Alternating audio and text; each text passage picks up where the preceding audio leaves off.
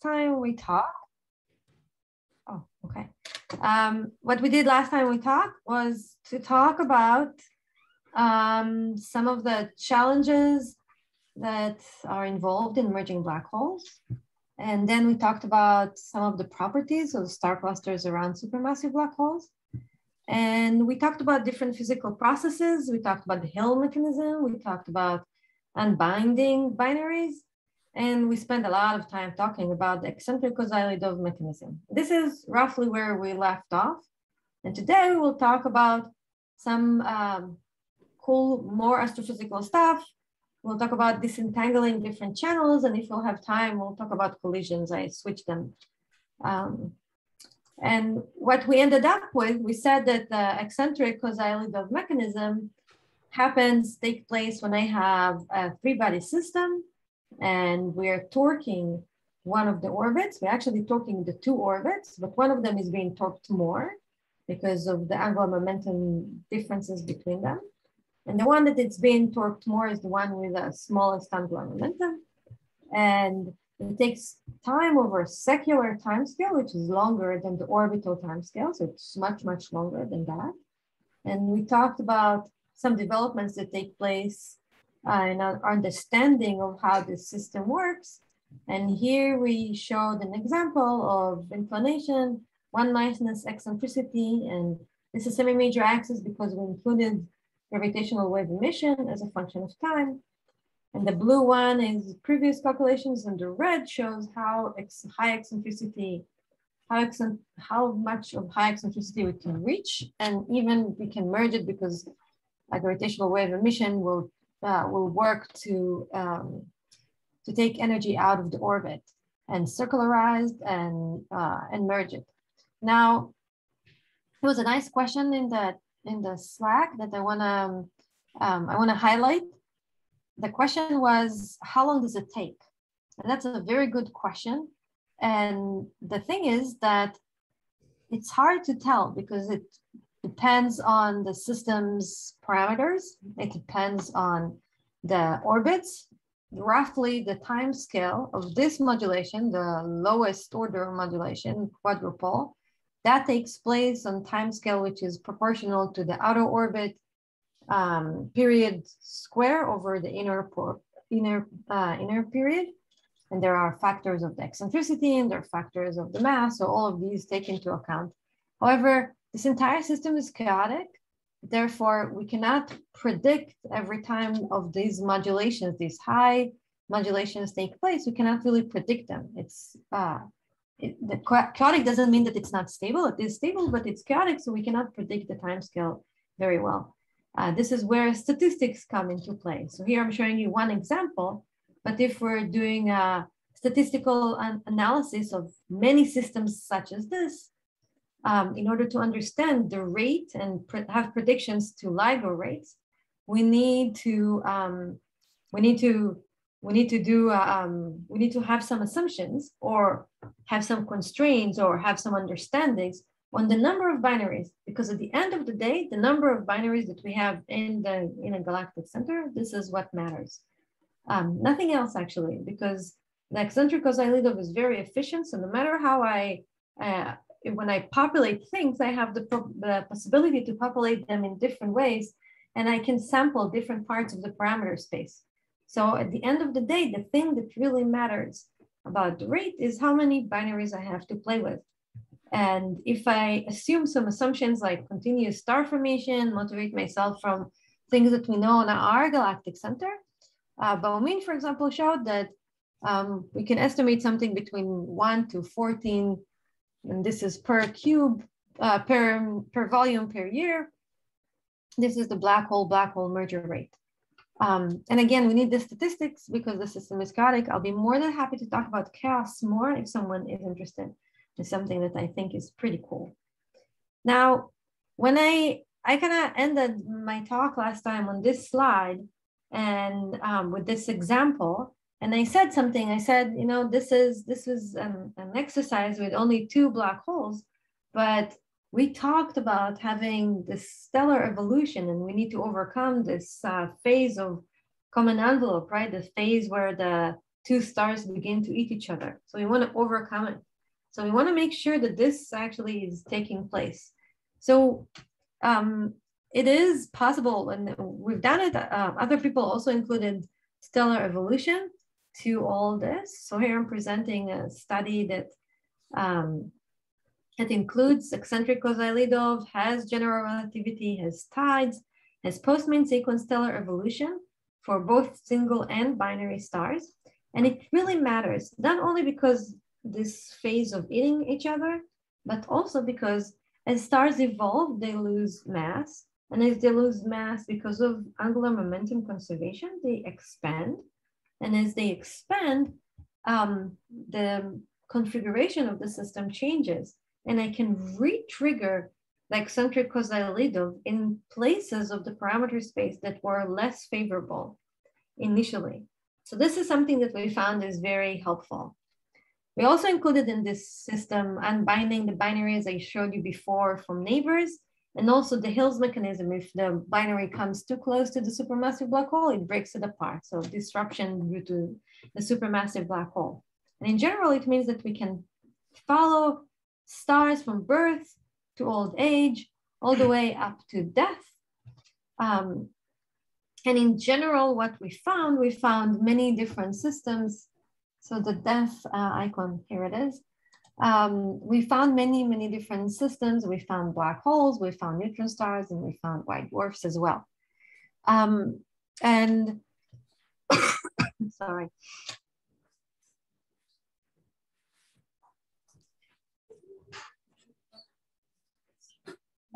Binary system of black holes and neutron star black holes and white dwarfs and a lot of catalytic variables.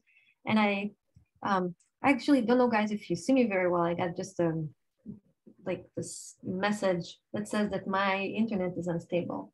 So if they are choppy, just let me know. So maybe I'll also start the chat to see if there are any questions in the chat. Sorry. All right.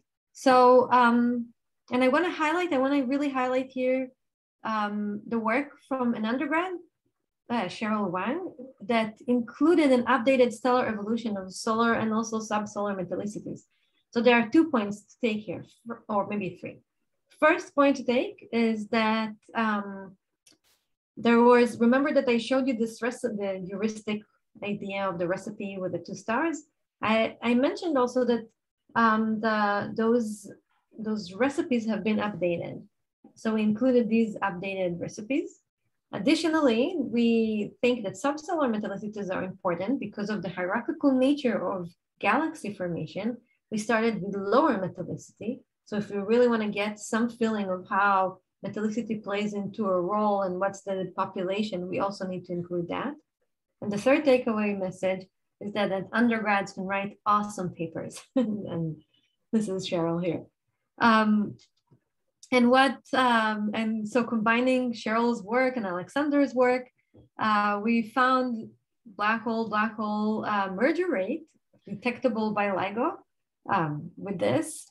And then also for neutron star black hole rates. And so I'm writing these numbers here, and I always find that they're kind of funny. It's a number. What do we need to compare it to something? A number by itself doesn't tell us anything. The only thing that we can take away really quickly is how there's an order of magnitude uncertainty that comes from the fact that we really don't know enough about the evolution of stars and star formation and evolution of galaxies. We don't know enough about that, and that is it's hidden or highlighted here in this wide range. If you look at the literature, there was this nice paper recently by Leah Mendel and Flor. I'm gonna mispronounce her last name, so I won't say it. But I think someone put this on Slack as well, and you can see the large error bars that people have on the rate.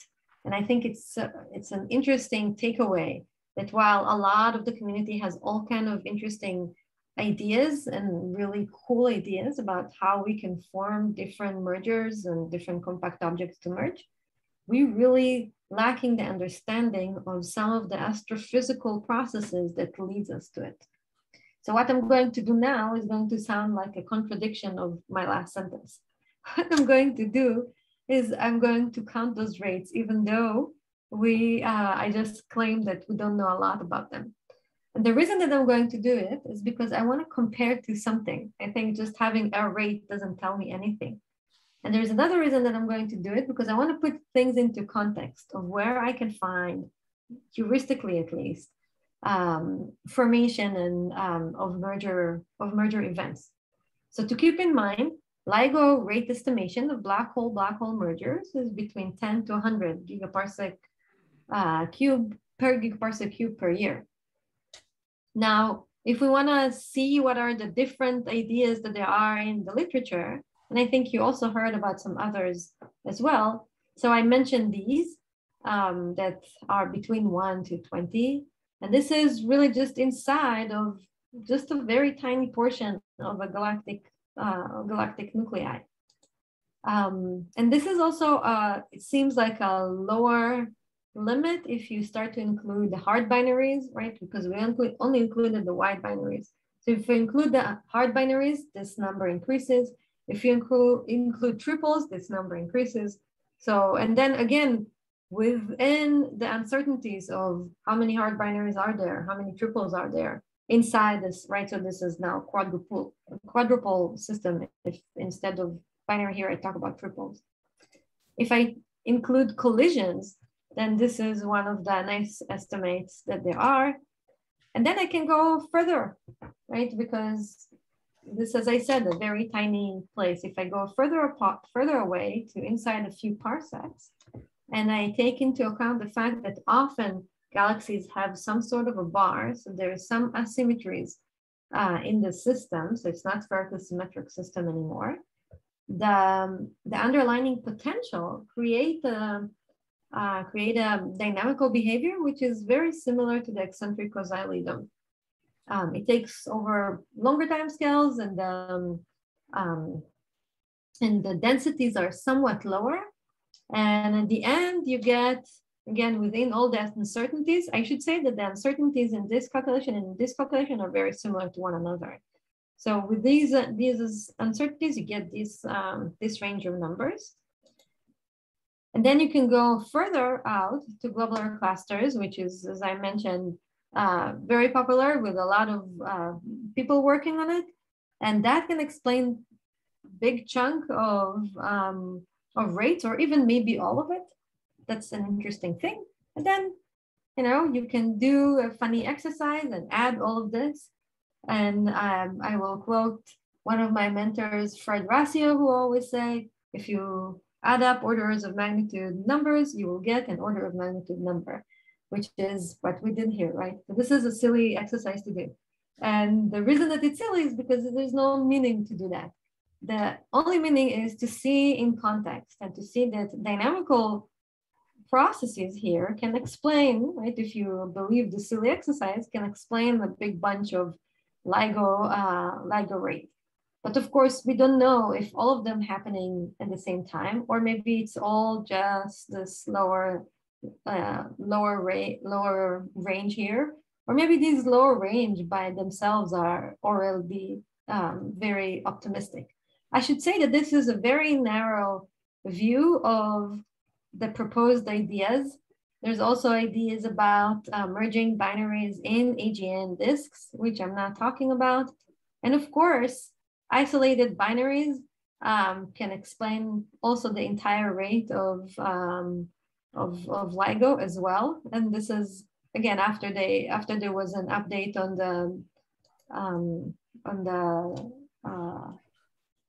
the estimation. And then of course, triples in the field is also something that a lot of people consider as well.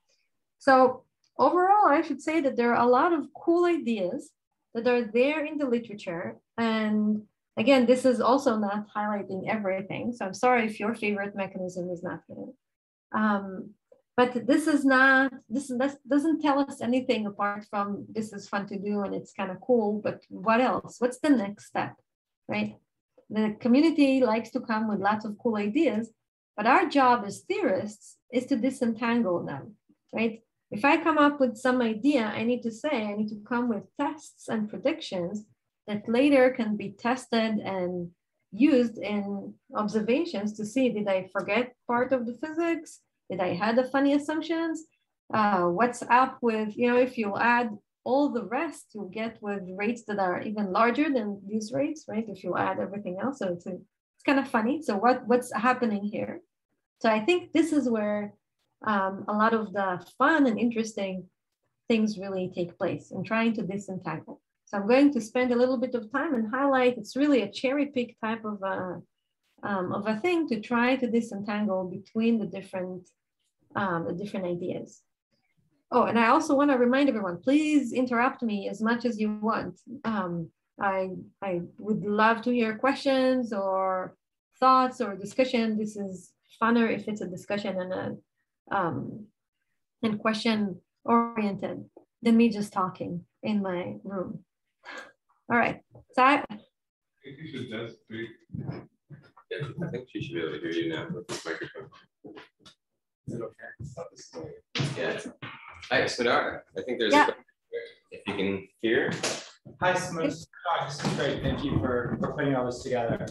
I'm curious, on your last slide, you've got all these mechanisms, and they've all got, if you look at the low end of the uncertainty, they all have some finite number, right? 1 per cubic gigaparsec per year, 1.5, or whatever's on the low end. So my question is it possible, are those lower numbers like hard, are they strong limits, or is it possible that some of these, the rates go down to 0 or down to another order of magnitude, right? Are there assumptions that are being made that are maybe wrong, where some of these don't happen at all? Or should we expect that all of these things are happening at some level?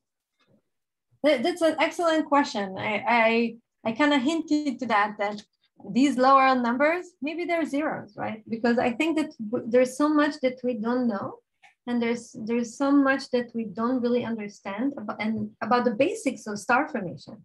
And all of this really relies really heavily on star formation. And I would say here I'm highlighting all the dynamical channels because I'm familiar with them. I would also have the same thoughts on the stellar evolution channels, and I would say that there's isolated binary stellar evolution channels, because I would say that even in them, not only that we don't know about the star formation rate, which both of these channels rely heavily upon, we also don't understand very well the way and the process of star evolves. We know very heuristically.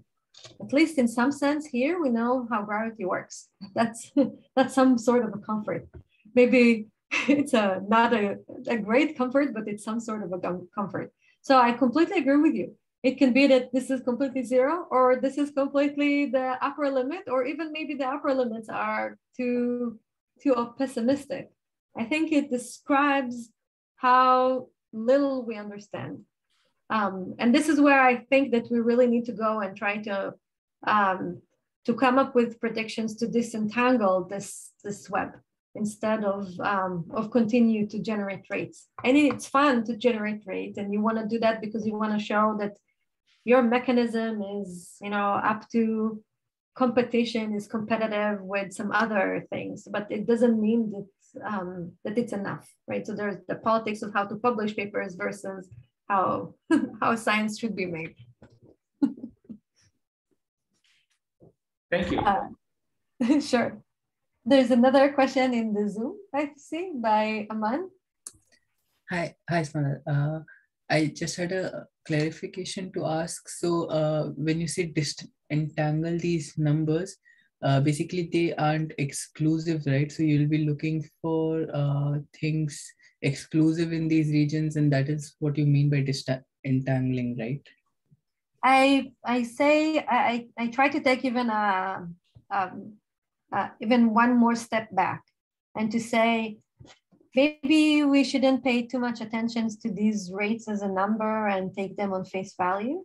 Maybe instead of it, we should try to figure out what signatures these type of mechanisms, right? Because I'm describing really distinct different mechanisms.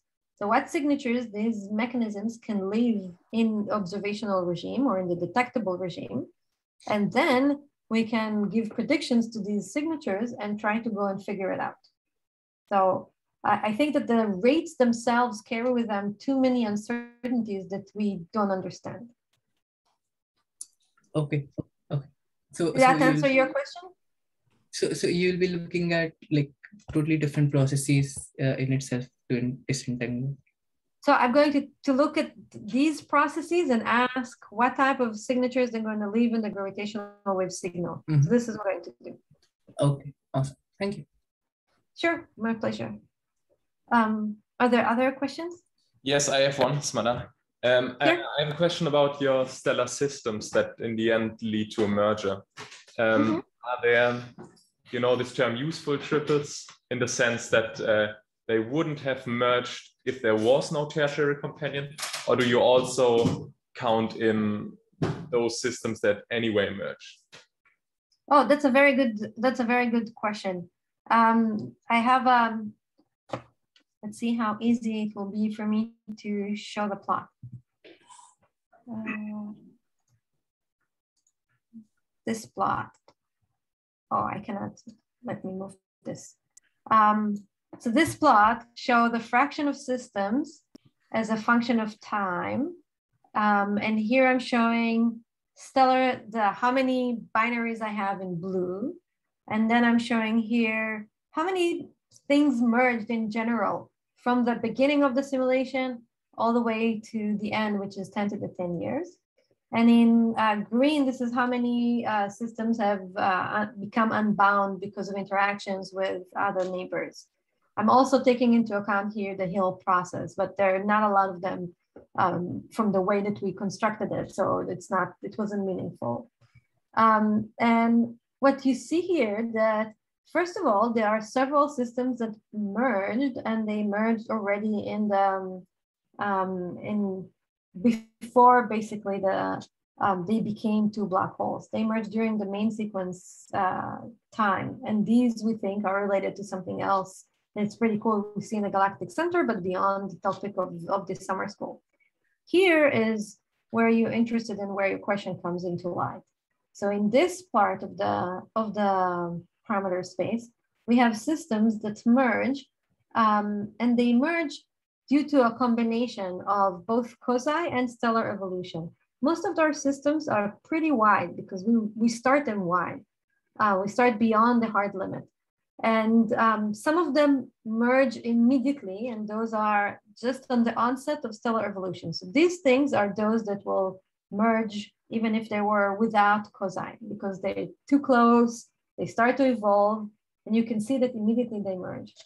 These systems here, they really need quasi. I had another plot, but I don't have it here with me, but it's in Alexander's paper.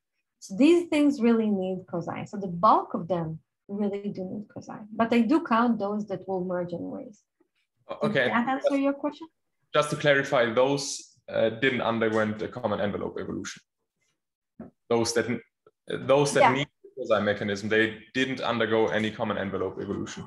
Yeah, sorry, that's true. Yeah, they didn't. So we count them there here and merged after they became a compact object. Sorry, I wasn't clear. So these ones here went through a common envelope evolution, and these ones here did not. Okay, thank you very much. Or maybe one quick follow-up question about you briefly talked about these stellar collisions. Do you expect a collision remnant out of that, or is this? Yeah. Yeah, I give a whole talk about this. Yes, I do. We see them in the galactic center. We call them G2-like objects because the first one was G2. It was a gas cloud that seemed like it's going to fall and be eaten by the supermassive black hole, but then the thing didn't get eaten by the supermassive black hole. It looks like a gas cloud, but it was not. But you can calculate what will be the mass of something that will pass so close, like 100 AU from the supermassive black hole, and will not get eaten. And the mass of something like this should be about something like the order of a few solar mass.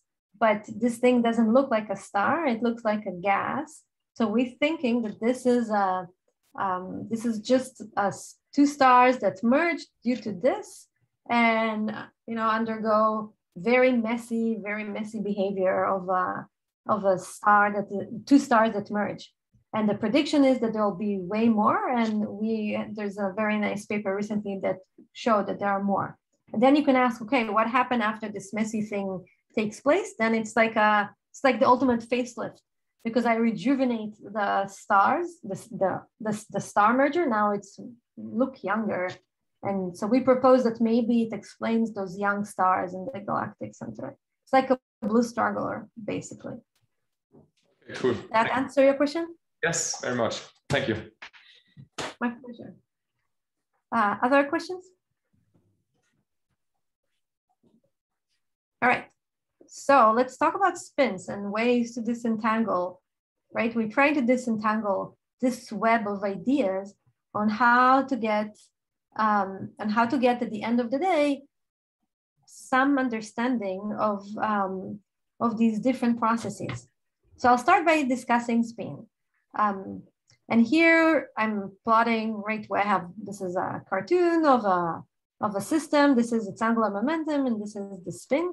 And what LIGO measures, it's called psi-effective. This is actually the projected angular momentum on the combination of the spins. And it's also normalized by the mass. And the clear takeaway here is that I can have a small psi-effective by either having slow rotations of the black holes, right? S1 and S2 are small, or you will have spin orbit misalignment, that Ln is really misaligned with S. Now, there are interesting ideas, right? Before LIGO made some detections of spins, when you look to see in the literature or you ask people about what they think that the birth spin of a black hole is, most ideas came that it should be very high. And the reason is because when you look at high mass X-ray binaries, the estimations of these black holes is that they spin really, really fast. So there was an expectations that black holes born fast rotating with a large spin. Then LIGO observed small psi, which also is a clear result of eccentric Kozyolidov, if one wants to think about this, because the eccentric Kozyolidov leads to large misalignments. It's actually very similar to the way that people also use to try to explain misalignments in exoplanets. So it's the same physics as well, right? And this is what LIGO observes. This is psi-effective. However, there are lots of ideas now that maybe the way that black holes are born is actually with slow rotating. And that relates to the changes that were made to the understanding of post-main sequence stellar evolution. So it's a question, I think, that is still unanswered. So while it seems on face value that the detections of low psi-effective should immediately call for any type of dynamical channel, not just TKL, it seems that the jury is still out. So that seems promising, but it's not enough. So let's continue to search an understanding. So maybe we need to move beyond LIGO. One of the things that seems very promising is to see something with Lisa. So I'll go back to Cheryl's work again.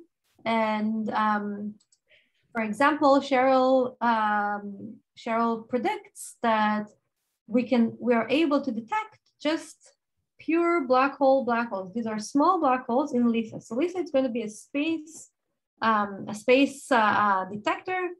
Just for comparison, if LIGO is about 4 kilometers, Lisa is 2.53 million kilometers, 2.5 million kilometers. It's going to be in space, so it's be able to, and because it's going to be so large, it's going to observe with lower frequencies.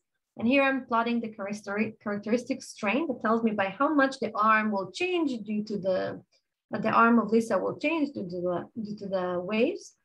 And here, Cheryl just plotted the envelope of the gravitational wave signal. And you can see that many of them can be detected above Lisa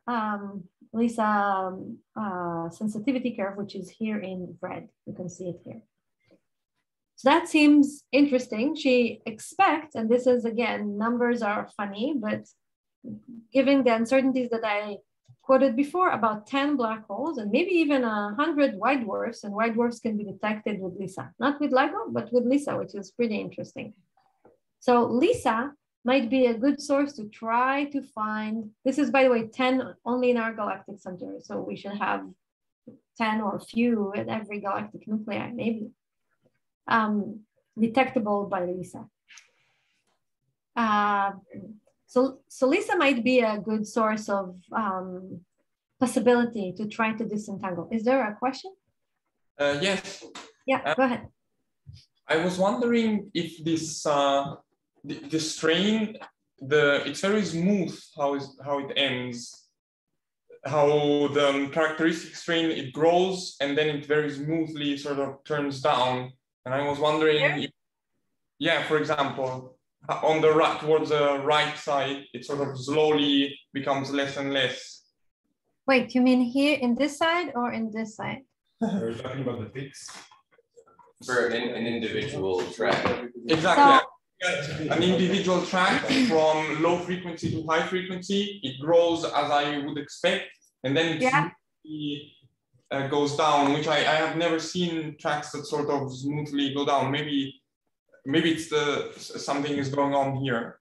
So there are two things. First of all, this goes down because you have a peak in the eccentricity, and then you don't get the harmonics anymore, but you cover this entire part over here. And this is the envelope, right? So what it actually does, it goes back up and down, up and down, up and down quite a bit, right? And we're just plotting the envelope because otherwise it's just meaningless. It's too much. It's too loud to see anything. So we're plotting the envelope of this whole jugged behavior. There is an interesting thing here that you can see that comes because of the frequency relationship with the period frequency of the system. And this behavior is pretty much consistent with seeing an eccentric. This is an eccentric system, right? This is an eccentric system in LISA band. Okay, thank you. Yeah. Sure. So I think we can establish that LISA can be promising. So let's see what LISA can do right now. Right? If I'll say, all right, I'll see a black hole or a white dwarf, how do I know where it's coming from, right? Who told me where it's coming from? So let's try to figure this out. So one thing, if I have a binary going around really, really close to supermassive black hole, I have a possibility maybe to see differences as it moves around. In fact, I'll have a redshift as it goes away from me and blue shift as it's coming toward me. So that might be pretty promising to observe. Another thing that can take place in this type of system is that as it moves around, it will undergo quasi, because that's what's happened. And what quasi does is changing the eccentricity. And this is one of the hallmark things that quasi will do. So what I'm going to show you is that it leaves a very clear signature on the LISA band. So here I'm showing the characteristic strain as a function of the frequency. This is LISA sensitivity curve. And we're going to observe a system that its eccentricity is changing due to quasi such as that. And we're going to chop it to intervals of 1 month. So imagine LISA as like a bucket of, instead of light, right? Telescopes as a buckets of light. This is a bucket of gravitational waves. And as I'm collecting these gravitational waves, I can go and do post-processing and figure out what was happening. So after, let's say, a year, I can look and have different window functions of these different time slots. And here, for example, we propose a month, and we had a methodology on how to do this. And what you will see is something like this. You will see the signal coming back and forth. And I don't know if you can actually see the movie. Yeah, I see. I think you see the movie. So the back and forth in the LISA band. And this is what will happen. And this is a nice and clear signature that can only take place if I have a tertiary there, right? It doesn't have to be a supermassive black hole. It can be whatever tertiary that there will be. It also doesn't have to be black holes binary. It can also be a black hole neutron star, or more likely white dwarf binary will also have a similar behavior. Only you will see different, you will have different curves because just because of the signal that will come from them. And you can estimate, right? So this is the plot from the movie that I showed you. This is if the oscillations are much longer than the observational timescale. But you can say, so this observational is the chopping of 1 month. But you can say, what if it's kind of similar to one another? Then in this case, what we can do, I will have two characteristic scales that are very similar to one another, and they do not look dissimilar so much. But in order to get a significant statistical result, what I can do is really subtract the two characteristic strains, and that can give a very nice result. So then this way we can actually get a signature even when the oscillations are not in our favor, so to speak. So it seemed very promising because the eccentric quasi-Lidov will always change the eccentricity. We do need it to change the eccentricity in a specific part of the parameter space. So here, for example, it will come and go, right? It will come, and then in this specific case, it will go and will never come back because Lisa maybe will work for 10 years and then it will die. And this is about, well, sorry, this might come back just before Lisa will die. But in the other case, it may not come back because this time, so it will just do once and then it will stop. So we can also map the parameter space and ask where I can find it. So if I will see some oscillations, I know that it's in this part of parameter space.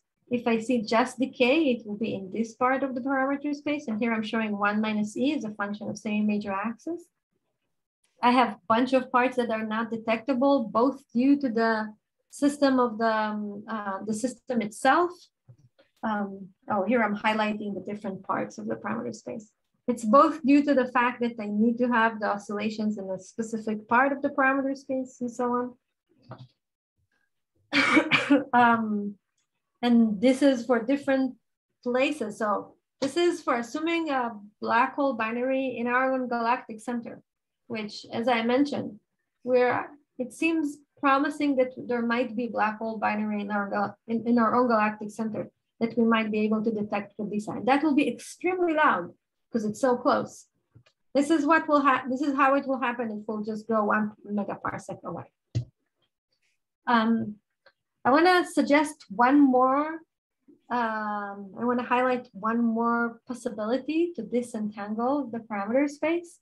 And for that, I will need a little bit to explain a little bit of background. So I want to pause for a second to see if there are any questions about what I've shown now.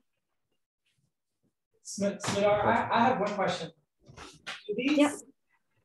Do these eccentric and Doppler shifted orbits, is there a challenge in modeling the waveform to be able to find these things? So I think that the eccentric, not so much. I think that there are other things that may come into play that will be harder.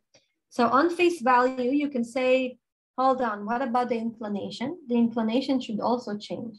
And when the inclination changes, remember also Lisa changing. So it's orbiting. So the inclination of us with respect to a tertiary, or not a tertiary, to a triple is also changing. Therefore, it means that I need somehow there is a difference in the amplitude that comes because of the inclination. I can correct for that of Lisa, but the one that, and then I basically can tease out the one that will come from a triple. But that is another complication on trying to understand the waveform. However, luckily, when the eccentricity is so high that it will be detectable in Lisa, the inclination changes are very meaningless, or not meaningless, but not very significant. So in that case, I would say that the inclinations are okay. There's another thing that changes, which is the argument of periapse that tells me where the ellipse points at. That is seemed to be a whole can of worms, which this is why we haven't addressed it yet. The reason is because where the system points toward us will change, will modify how we model the waveform, and we can estimate some stuff from the eccentric Kozyalidov that has some constraints on how omega behaves, but in general, omega can either circulate or can either rotates, and therefore what we'll get is that it's a mess. And this is also omega in the plane of the ellipse, and we need to project it to the sky, and the sky, or not just the sky, where the plane of Lisa, and Lisa again is changing. So it's a nightmare of projections. It's not, I think, too horrible, but it's a question whether or not it messes up the signal too much. I don't think so much, just because the eccentric Kozyalidov will give you some constraints on what the omega can be, so that is okay. So overall, that will be fine. And I think one of the interesting things is that using a combination of how much the inclination changes, how much the eccentricity changes, how much the little omegas, the argument of periapse changes, and the Doppler, all of these together can tell you quite a lot about where this binary is. Because Doppler, you will get really just close to a supermassive black hole, an effective, meaningful Doppler, because the change there will be so fast. Just near a different tertiary, it will be less effective. So that gives you a very nice signal of a supermassive black hole. The changes of the eccentricity and inclination, they will immediately tell you that there is another friend present.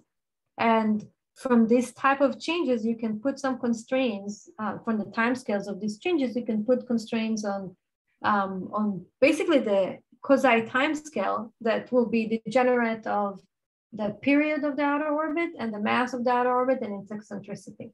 But then when you start disentangling between the inclination and omega, you can start to disentangle the other parts. But the waveform, it's not that bad. We know how to do it. I went actually in some tangent answer. I don't know. Did I answer your question? You did. If I can make a comment, I happen to be sitting in a room full of very bright graduate students, and it sounds to me like I'm not sure I got the count, but it sounds to me like you described a system that instead of having like 15 or 16 parameters has maybe more like 20 or 22. And it occurs to me that in terms of working out the mechanics of how to actually dig this signal out, there might be a lot to do there. So this is why I think that the eccentricity is in some ways the most promising, because everything else, what it will do in very heuristic way, is to make a little bit of a band around each of these signals. So the signal will be, if you think about this, just envelope. So the envelope itself will not be so sharp, which is something that we expect anyways. However, there's only one thing that can make a system goes in and out of a band. And this is something that is detectable no matter what.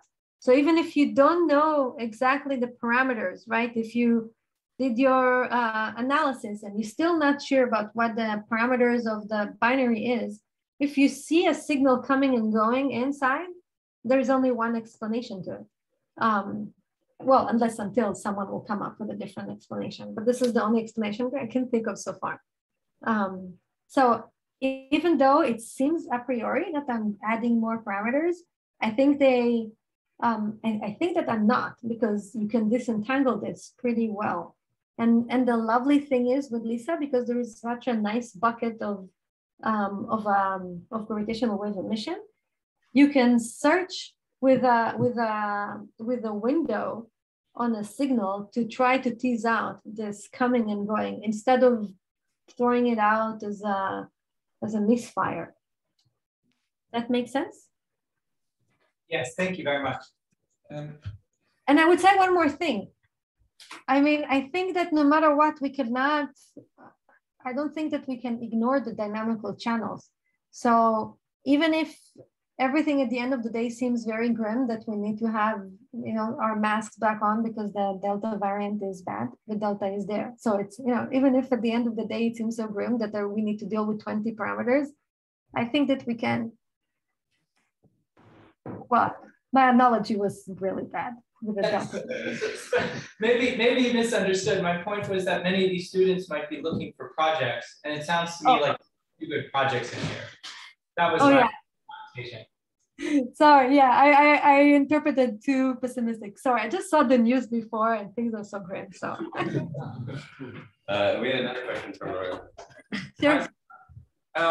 So my question is related to these oscillations, if they are kind of chaotic or how sensitive are on the initial conditions.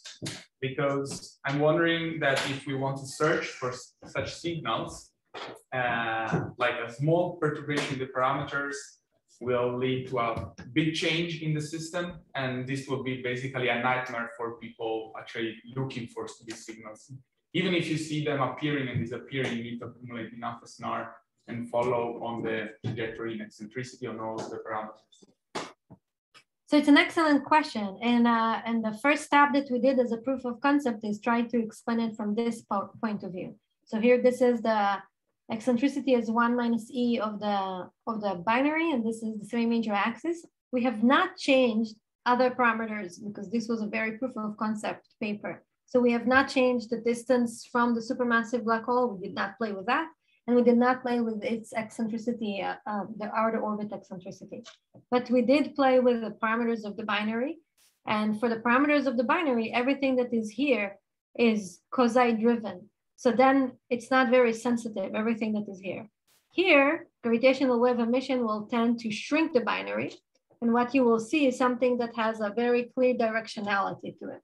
So you know that the binary is shrinking and soon will disappear because it will appear after a few years in LIGO. And here, the SNR is too small, so we will not see it. And this is completely not detectable. So to answer your question, not very much in this part of the parameter space. So this is for a specific system around the supermassive black hole, which I'm blanking out on the exact parameters of it. But there is a lot more work to do here to try to understand exactly what is the dependencies of the distribution of the binary black holes around the supermassive black hole binary, which is yet another unknown that we don't even know how to address it. Apart from, you know, we know how to imagine how to do it, but we don't know how to constrain it. That will be a better saying. Did I answer your question? Was that your question about? Thanks. Okay, I have a question. Are you dealing with a rotating supermassive black hole? Oh, excellent. Another excellent question. No, and a rotating supermassive black hole will have another effect because it can drag the system with it. You need to be somewhat close to being the time scale that will be interesting, although there are some other papers that are claiming that it can even take place for binary that will be further apart. So it's interesting. But then you will get another signal on top of it. It will not be in and out, but you will have a different signal on the system. But here, no, we did not deal with a rotating supermassive black hole. And how much more difficult do you think that it would be for modeling this as a rotating black hole? Or how much more fun for a graduate student? I think it's extremely fun. And if you're interested, I'll be more than happy to help with it. Thank you. Send me an email. Yeah, right. Can I ask one more question? Yeah, the more the merrier. Yeah. So what changes are it gonna bring to the data analysis part from the LIGO? Like when we have more number of sources seeing at a similar time, like more signals superimposed. Can we separate it? Is it possible? So let me see if I understood your question. You're asking me, giving these, I'm trying to disentangle different parts of the parameter space. Let's say that are you going to use that to update the rates? Is that your question? Like apart from the increasing, apart from the number of parameters, what changes are it gonna bring to the data analysis part? To the data analysis of LIGO or of LISA? Lisa. Is it so like LIGO? Is it what? Sorry? Is it completely different from LIGO? So it is different because the system is different, but it's not different so much that. So, for example, in this paper, we collaborated with the LIGO person to help with the LISA part. So it's close enough that it's possible to try to understand the different ways. You just need to take into account the parameters of the system itself. And I should say that LISA by itself is still under construction. It's, it's not, sometimes I joke and I say that LISA launch time is co-moving with us, because if you look at papers, the date from 95, they say LISA is going to launch in 10 years.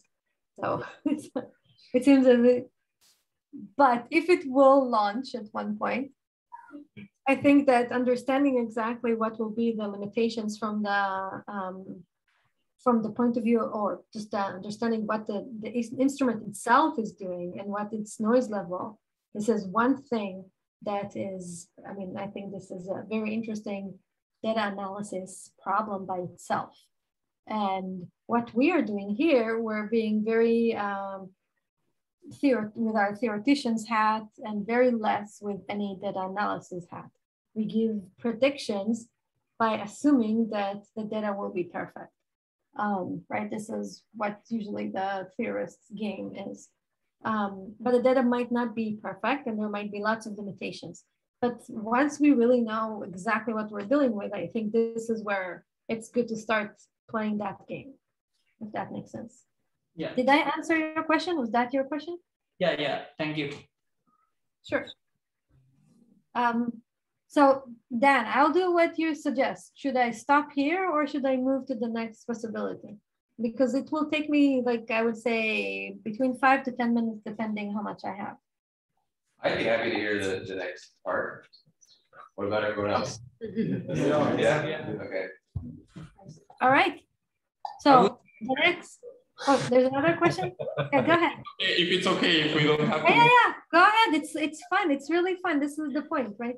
I'm having a hard time trying to understand how to detect this oscillation in the characteristic strain, because how I understand it, the characteristic strain is sort of the track of the whole evolution of a binary, and observing for only 1 month, I would intuitively I would say that you will observe a little section of the characteristic strain instead of observing another characteristic strain that is in another place, if you see my point. And also, I don't understand how these oscillations that are sourced by the Kozai-Lipdov mechanism can occur on timescales of a month, because I would say that Kozai generally, it would take much longer to change the eccentricity, but the first part is sort of what is troubling, or what I don't understand.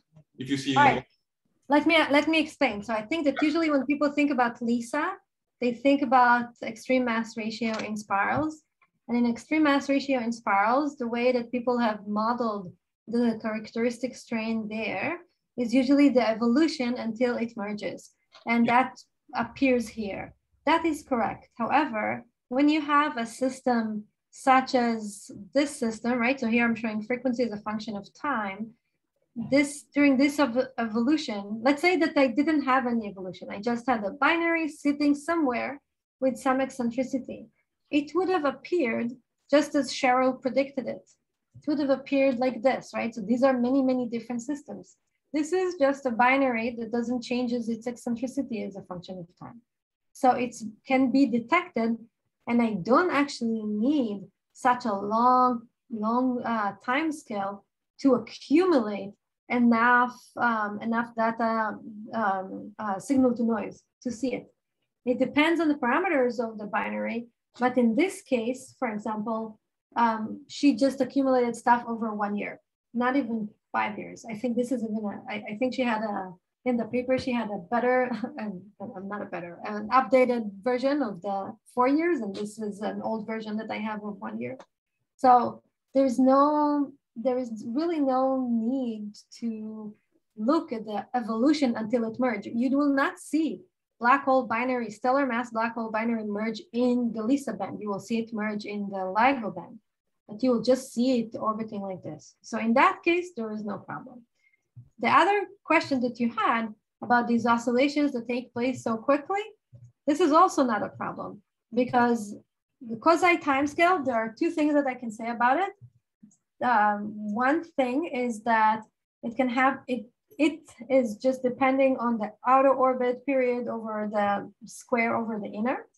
But more than that, these oscillations take place even when I'm not in the purely hierarchical regime. That's the beauty of quasi. That I can have quasi timescale, which is normally shorter than the outer orbit evolution. What it will do is that over a long timescale, it will ignite even larger eccentricity excitations, which are not being captured well in the eccentric quasi treatment that I described in my lecture on Tuesday. However, the same behavior does happen. I have oscillations of eccentricity. So what do I care if my secular treatment is not good enough? It's not good enough, but I know exactly what the physics will do. I can do this in NBIA, it doesn't matter. But this is what it will happen. It will have oscillations on time scale, which is quasi time scale roughly, because this is the shortest one, even if I'll get to higher values than what I predict. I can have even smaller modulations of eccentricity on top of these modulations. So I'll stop them.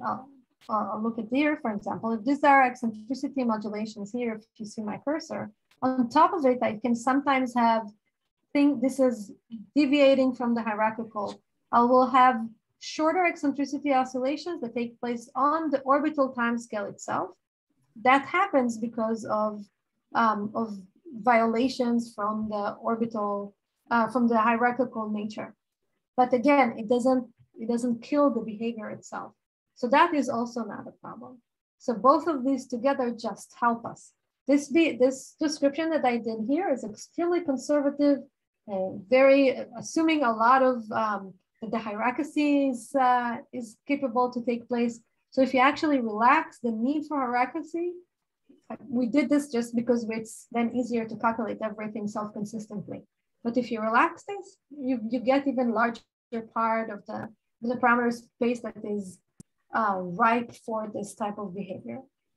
Did that answer both of your questions? I had one. Yeah. On the first part. Yes. And correct me if I'm wrong, but I think, Lawrence, you're thinking of a circular binary at one point in time makes 1 point on that plot because it's emitting at one frequency, and as it evolves, that frequency changes and it makes a line. Are these the harmonics? This is an envelope of all the harmonics. Oh, okay, I see.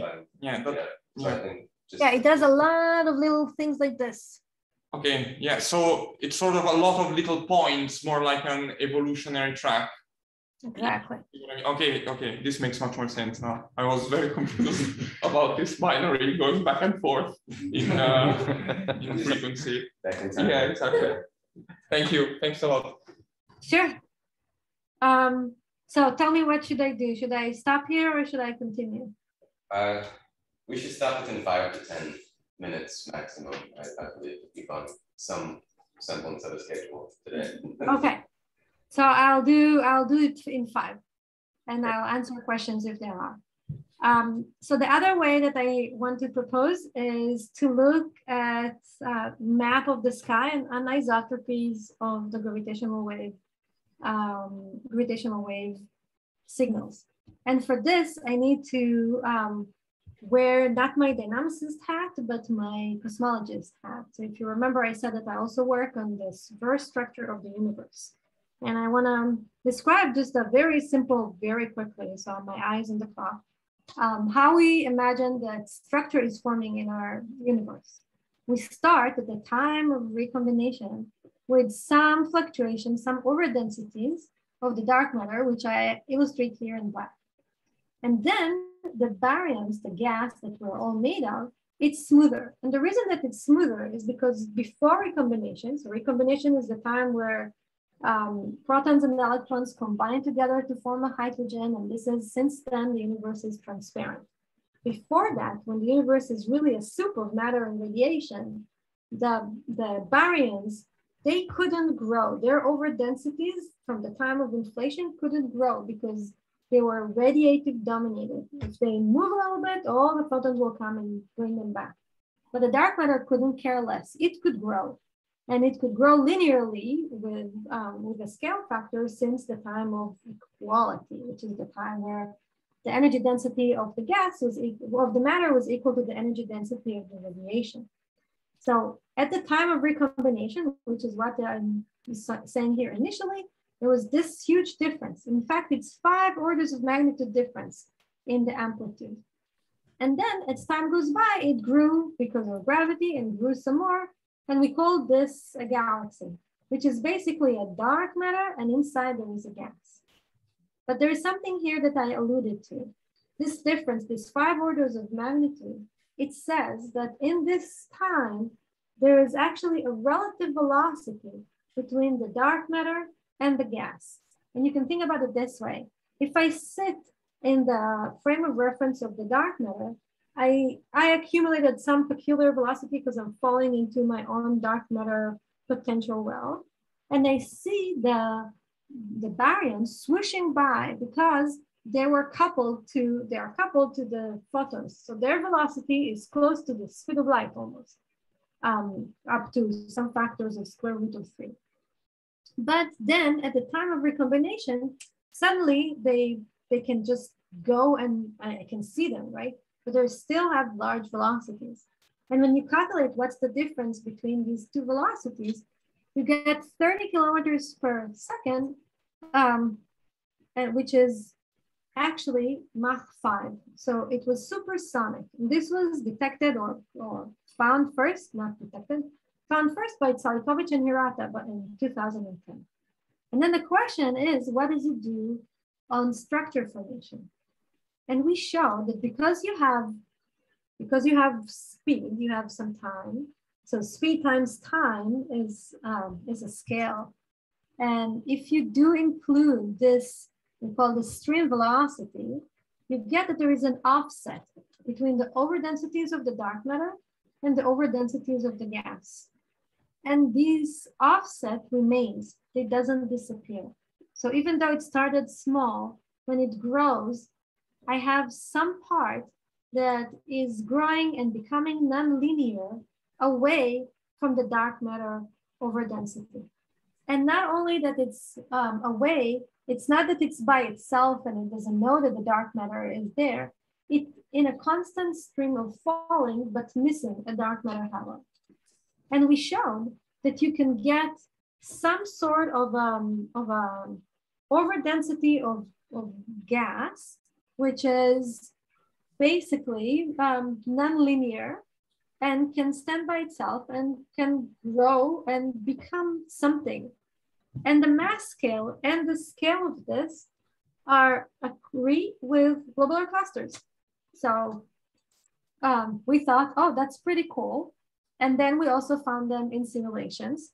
So 2 different students, Christina Popa and Nia Cho, found this in simulation. So these were high resolution simulations that really found these gas-only systems that seemed like progenitors of globular clusters. And when we evolved them as a function of time to our present day, they seem to agree with the scale and with the visual magnitude of globular clusters. So maybe these things are globular clusters progenitors, and that it's a whole new way to form globular clusters. And as I told you, and as others in the school probably told you as well, global cluster seems to be a very interesting place to find black hole mergers. But this what I've just described to you has a very interesting signatures on the sky. And the signature is that across 100 megaparsecs, so if I look here on the sky and down here on the sky, if you see my two hands, I will see completely different values of this relative velocity, because this relative velocity is a Gaussian distribution value. That means that I can live here where we are. We may live in a patch of the universe, and this is what we predict, that has a high value of this string velocity, maybe a 1 sigma value or a 2 sigma value, and maybe somewhere else it's a 0 sigma value. And that signature can be found. And this is what we predict. So our prediction is that given the fact that globular clusters may have lots of black hole mergers, we will have a very clear anisotropy on a scale of about 10 degrees. I should say that right now on a larger scale, which is the 3 directions of the sky, here, here, and here, LIGO couldn't find anything, but this is, we're talking about 100 degrees compared to smaller scales. This may not be observed now, but it's possible to be observed. So that was, I think I did it in 5 minutes. That was really fast, collapsing something that sometimes I give a whole talk on. But I'm very excited about this because, again, there's no magic here. This is just physics. And it seems that the separation between gas and dark matter has to happen at the early universe. And these gas-dominated systems, which we call SIGOs, supersonically induced gas objects, they seem to be very promising candidates for globular cluster progenitors. And if they are, this is what we should probably see. And there are more, but I think I'll stop here. I'll thank you all for all your questions. You're more than welcome to ask more questions or in the Slack or now, or Dan will say if it's now or in the Slack, the rules. Thank you very much for being so engaging. That made talking at night in my room while everyone else is asleep in the house really fun. So thank you all.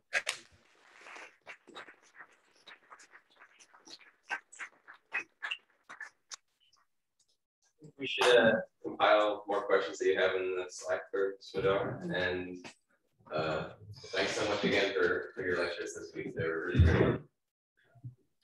And thank you all for coming. All right. Good night, California.